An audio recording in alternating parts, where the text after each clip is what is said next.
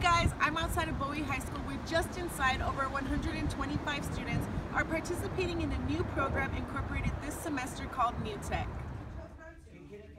Ultimately, what New Tech wants is to better prepare students for college with communication tools such as video chat and email, and makes the transition into college classes much easier. So what New Tech basically is project-based and problem-based learning. So what the kids will be doing is they're all in collaboration, they're always in groups. It's hardly ever individual work except when they have to do like quizzes or tests. With that, for math, for example, we give them a problem for an everyday situation that happens. And with their team, they come together and they find a solution to it. 13 to the left and 3 down, I think. Freshman Amber Macias shows me what seems to be an art project, but what really is a lesson in reflection and transformation. Kano goes on to explain why untraditional methods can be more beneficial for the students. Now, doing that, they're discovering what slope is, what linear, what exponential, what quadratic is, instead of just saying like, oh, this is a linear, this is a quadratic function.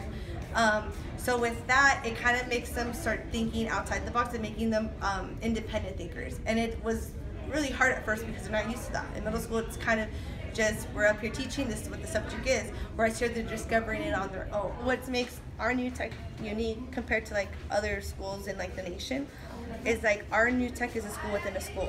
So they can still have their high school experience. They can still go to be at football, they can be in organizations and stuff. It's just that they're doing New Tech classes.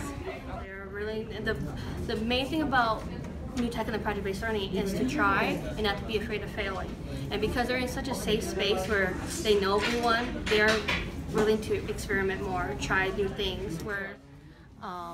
And then they have Here Ms. Roop explains how students use yet another untraditional method of how to learn geometry. So it becomes a really pretty ornament. Ms. Roop goes on to tell me why she thinks New Tech is so beneficial for her students. As teachers, we can come together and we can say, hey, we're noticing the students act, not acting normal, the grade is slipping. Is that student acting the way with you? What do you do? That communication all across the board with teachers is just so powerful because we can help each other out and dealing and helping out these students as well. So. Bowie High School not only welcomed New Tech's teaching methods this semester, but it also welcomed a newly remodeled second floor in Building A. Walking down the hallway of Building A on the top floor, one can notice that there are windows only on the New Tech classrooms. Kano stated that the windows at first made her feel like a zoo animal, with others always peeking in. But after becoming adjusted, she says she enjoys showing others what they're learning behind them. Victoria Hyder, Borderzine News.